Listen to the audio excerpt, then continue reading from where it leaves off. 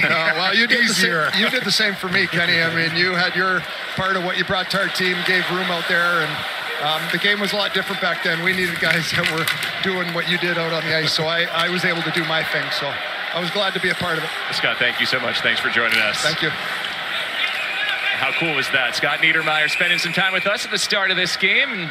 We're tied now with 2.5 minutes gone in this second period.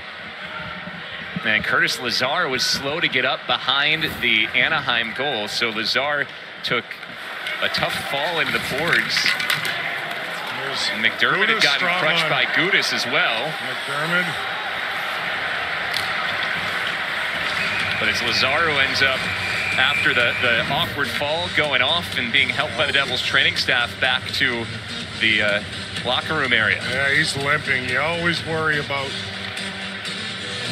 when you fall awkwardly into the boards in a vulnerable position. You see right here is there's the Mintyuk off the defenseman. He spins around and obviously might have been Gudis here. Well, and did he get combined with Gudis here? Yeah. I think it was a double team. Yeah, Gudis sticking the leg out there. That's what McDermott didn't like.